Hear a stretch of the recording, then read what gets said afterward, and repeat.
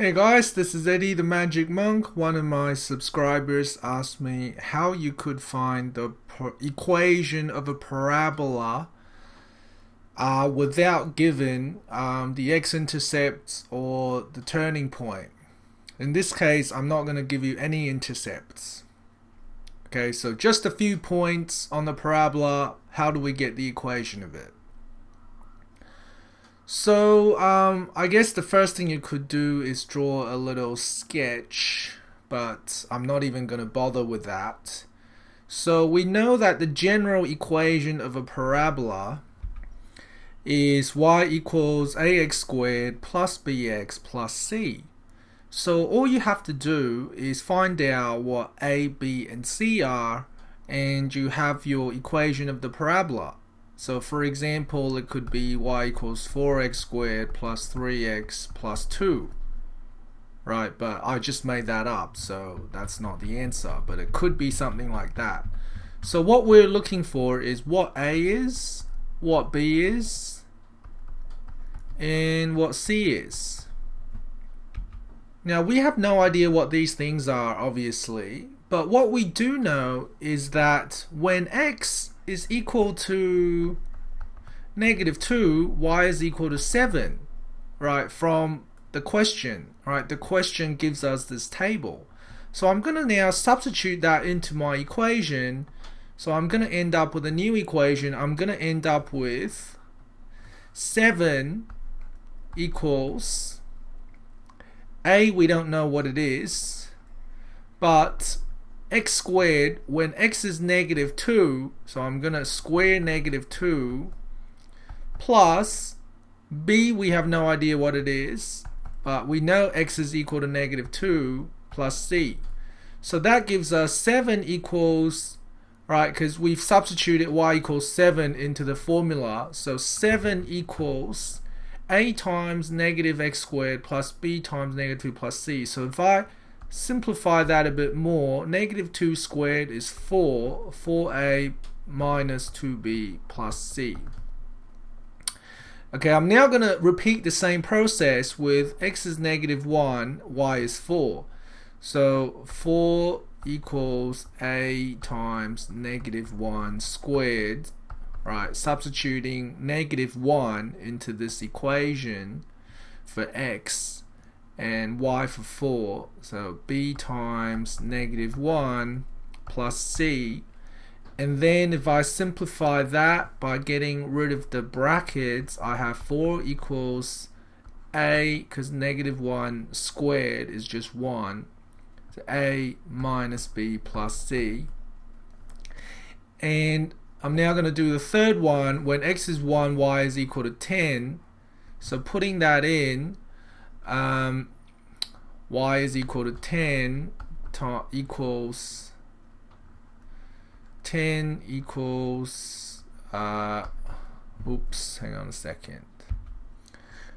So 10 equals a times 1, right, because x is right now 1. When x is 1, y is 10, so x is 1, so a times 1 squared is just a times 1 plus b times 1 plus c, so 10 equals a plus b plus c. So we have 3 equations. I'm going to label them as equation 1, which is this one, equation 2, which is this one, and equation 3, which is this one. Okay, 3 different equations that came from just substituting the values from this table into my equation. Okay, so now what I'm going to do is try and solve these equations by, I guess, elimination. So I'm going to, if you're not familiar with elimination, basically what you're doing is actually, let me write down the technique so you can look it up in my videos. So the technique is called solve simultaneous equations using elimination, and I'm gonna do that for equation 3 and 2. And the technique that I'm going to do is I'm going to do equation 3 minus equation 2. And you'll see why I'm doing that in a second. But basically, all you have to do is get the left-hand side of equation 3 and minus the left-hand side of equation 2. So it's left-hand side minus left-hand side. So 10 minus 4 is equal to the right-hand side minus the right-hand side. Right, left-hand side minus left-hand side, right-hand side minus right-hand side. And doing that, you're allowed to do that because it keeps the equation balanced. Okay, whatever is on the left still equals what is on the right because you're subtracting by the same amount. So 10 minus 4 is equal to 6. A minus A is gone. B minus negative B becomes B plus B, right, which is 2B. And C plus C is C minus C is gone as well. So now I have 6 equals 2B, right? Because when you do equation 3 minus equation 2, 10 minus 4, actually let me just write all of that out so you're not confused.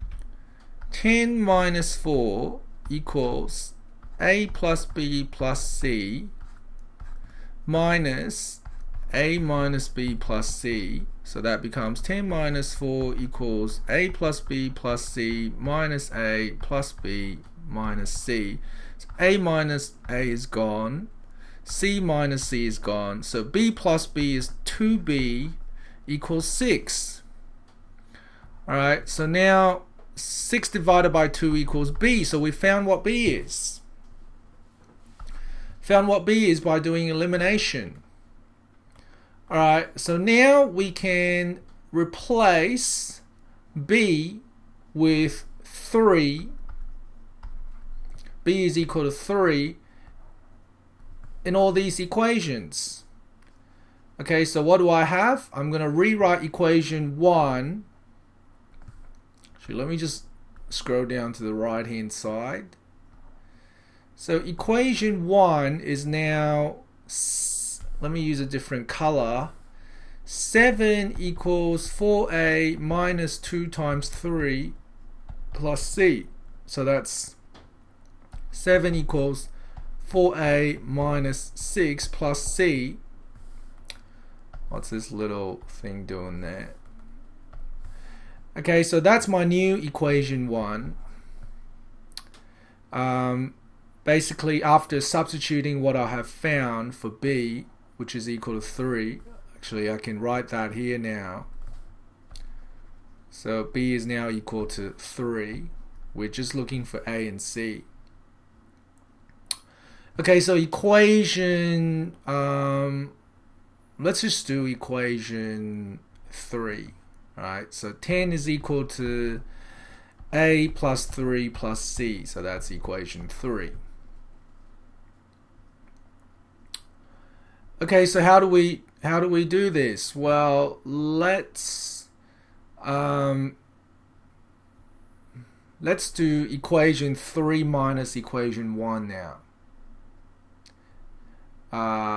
Or equation 1 minus equation 3, it doesn't really matter. So let's try it. So let's do equation 1 minus 3. Alright, so I have 7 minus 10 on the left, so that becomes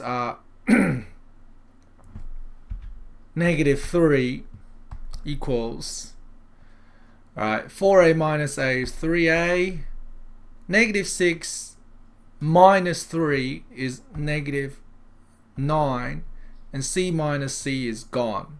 So negative 3 equals 3A minus 9. So rearranging this equation, 3A equals negative 3 plus 9. So that becomes 3A equals 9 minus 3 is 6. So A is now 2. A is 2. And now all you have to do is substitute in A is 2 into equation 3. So let me just draw a line down here so you don't get confused. So sub a equals 2, into equation 3. So equation 3 says 10 equals a plus 3 plus c. 10 equals a plus 3 plus c. 10 equals 2 plus 3 plus c. 10 equals 5 plus c. C equals 10 minus 5. So that's 5 equals c. So we found everything. We found b is 3, a is 2, c is 5. So I'm now going to write that into my general formula. Y equals ax squared plus bx plus c. Alright, so I have y equals 2x squared plus 3x plus 5. Is that really the equation? Okay, now that is definitely the equation because I just drew the graph of it in Desmos.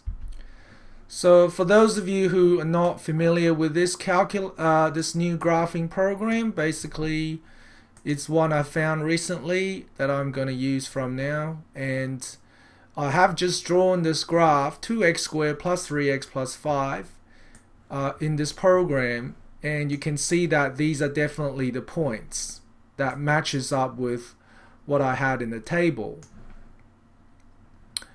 right? Because I basically just copy the points from the table. When x is negative 2, y is 7, as stated over here. When x is negative 1, y is 4, and when x is 1, y is 10. Okay, thanks for watching the tutorial.